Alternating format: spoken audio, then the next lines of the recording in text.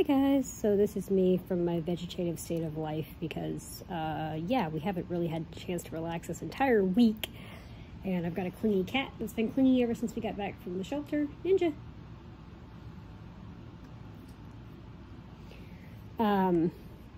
But I just wanted to come on here mostly to show you guys some craziness because obviously we know that Milton flooded where we were.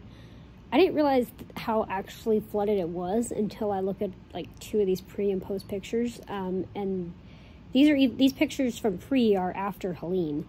Well, one is like a week after Helene. The other is the day after Helene. But it's crazy the difference between Helene versus Milton. And then just kind of chilling out. The storm is still giving us some issues.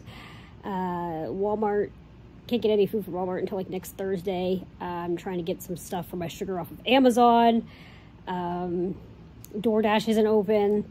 I don't know if I'm going to be able to get my meds delivered. So Milton is still causing issues, but we are thankfully, like, I'm not going to forget that we are one of the lucky ones. We have power. We only lost power for 12 hours. So thankfully the food we do have didn't spoil.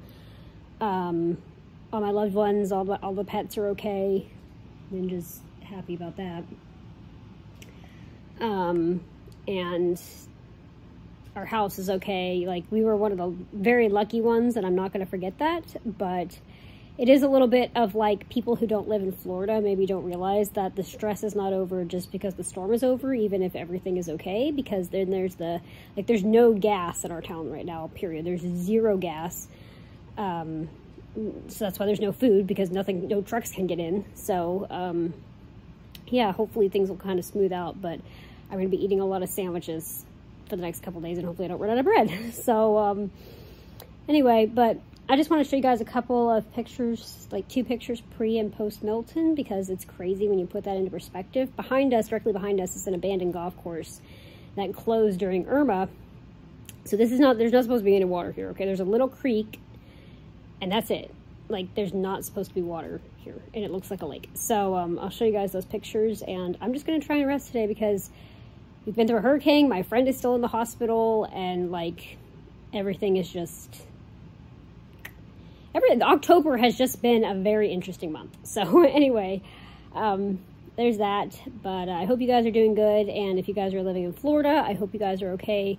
Hope you have your power back, your house is okay, your family's okay, and on the plus side, yesterday was the official end of hurricane season and the beginning of dry season. So hopefully Milton was the last hurrah, and we get a break until hopefully longer than next year, but at least until next year.